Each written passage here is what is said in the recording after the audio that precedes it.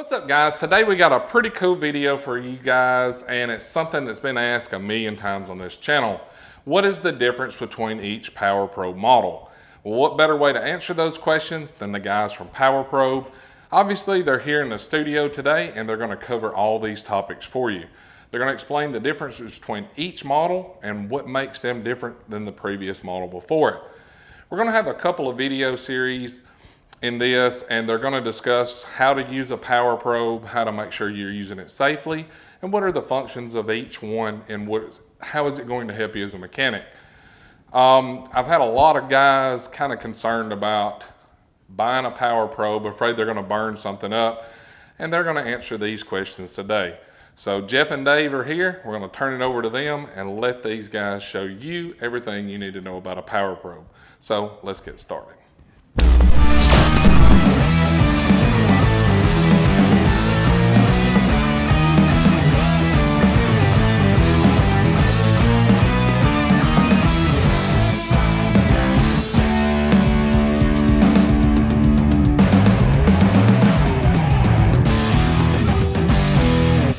So yes, there is some confusion with all the different PowerProbe models, so let's hopefully straighten that out.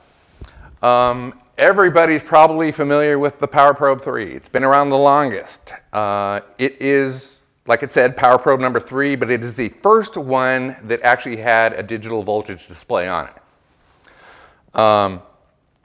The functions it can do, pretty much checking positives, like test light function, checking grounds. Obviously, all PowerProbes are famous for being able to apply power and ground, so you can activate components right from the tool.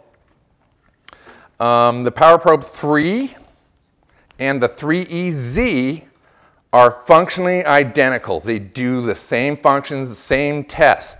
We just thought we would update the 3, give it a nicer new display, easier to read, and added a menu, to get to the different test modes. All those test modes were actually in the PowerProbe 3. A lot of people weren't aware of it. They never bothered cracking open the owner's manual. I'm guilty of that myself many times. But there are different tests that you can do, such as min capture, max capture. It'll read peak-to-peak voltage. It's not a true AC meter because it doesn't read anything negative, but it will read pulses like 5-volt pulses, things that we deal with in the automotive world like wheel sensors, that kind of stuff. But for the most part, these two are the same tool, and their primary function is the DC voltmeter and applying power and ground. The next two are also kind of similar. We have the PowerProbe 4 and our newest one, the PowerProbe Maestro. These are the more advanced tools. These, I say, are like taking a quality multimeter and putting it inside your PowerProbe. You've got more multimeter functions. You've got DC voltage, you've got AC voltage, resistance, frequency, all those multimeter functions built in here, plus a couple of specialized tests. There's a mode for testing computer driver outputs safely, and a mode for testing fuel injector circuits quickly. And I'll demonstrate those later. But let me show you a couple of the major differences. Even in the basic DC mode, you already have min-max. Let me kill that speaker. You already have things like min-max on the bottom of the display, so no reason to pull up separate modes like you would in the PowerProbe 3. There are 2 different AC modes. Your normal AC RMS, you guys heard that term, RMS or true RMS. That's the way a standard meter reads, and what it does is it averages the signal. So for example, here, this little test point, I've got a 5-volt pulse coming out. Now if it spends half the time at 5 volts and half the time at 0 volts as it's pulsing, an RMS reading is going to average that. Whoops. And there we are, 2.48, right about 2.5 volts, right in the middle of that 5-volt pulse. That's how your standard meter reads. But in the PowerProbe 4, you have an optional AC mode called peak-to-peak. So if you want to know the true peak-to-peak voltage of whatever signal you're measuring, there's my 5-volt pulse. So you have 2 different AC options. That's kind of unique. Let me turn this off. This is our ohm meter mode. It's called feed test. The reason we don't call it ohm meter, it can do some things a standard ohm meter can't. Now, if I just want to check resistance of a component or a circuit, I'll use the ground lead as the second lead, and that works just exactly like a regular ohm meter. But what is unique is I can tap into a circuit with voltage on it. You're either going to get a red or a green light, depending on which side of the circuit you're on, the power side or the ground side. Whoops, excuse me. But then that resistance reading is from battery positive to wherever you're at. I can add some resistance here so you can see what. If it's anything over 10 ohms resistance, you're not going to get the light. It's telling you got a big problem there. Anything less than 10 ohms, you'll get either the red or green light. But I'm able to actually take resistance measurements in a live circuit with power on it. I don't know of another ohm meter that can do that. And you may notice at the bottom of the screen, it's got battery and tip voltage, so you can compare and see if there's voltage drop in the circuit at the same time. Let's go to, this mode is for frequency. That one's pretty simple. Whoops, wrong button. It's going to show you the frequency of any signal you're on, plus positive and negative pulse widths on the bottom of the screen. That's pretty much the meter modes. I'll show you one of the popular test modes in this tool is the fuel injector mode. This makes fuel injector testing really quick and easy. So this makes fuel injector, this is the fuel injector mode in the PowerProbe 4. It makes fuel injector testing really quick. All I need to do is back probe into the injector, ground side, control side circuit. And a lot of people, if you're not aware, every one of these PowerProbes, this tip comes out and it's a standard 4mm banana jack connector, just like all your multimeter leads. So for fuel injecting testing, you're probably going to want some sort of extension and a back probe to get into that injector. I'm just going to use my little test point, but all you need to do is back probe in the injector circuit, like I said. You're going to get all this. Noid light action up here.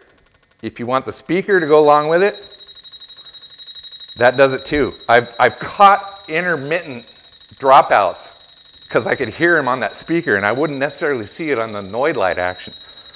So that speaker function is actually valuable.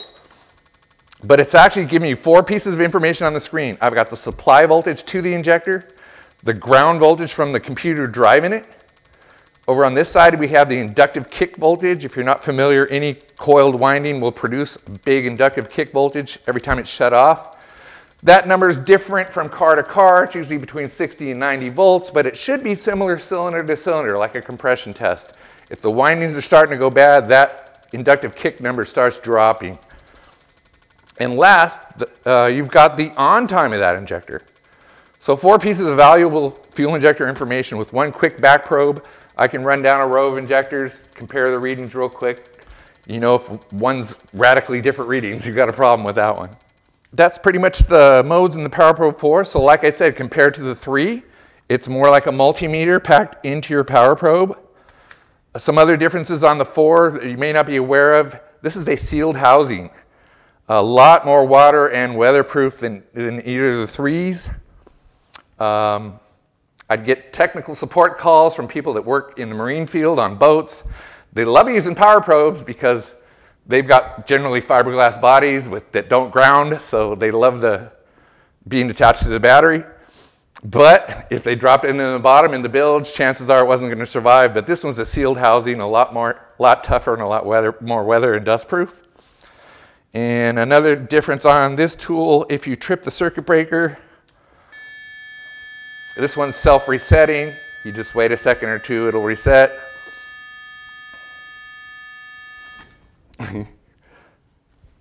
Unlike there's a reset tab on the PowerProbe 3. So these are automatic resetting.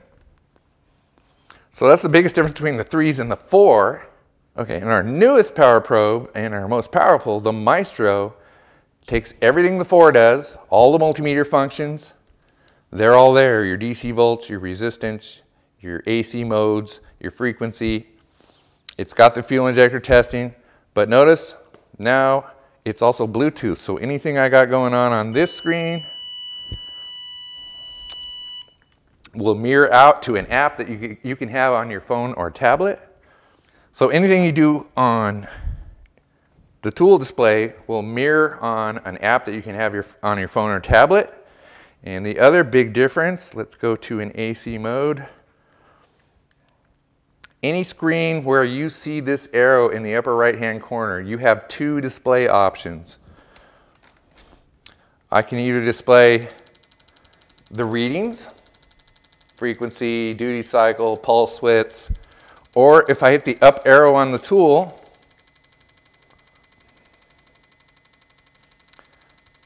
now it's actually displaying, let's go to this one.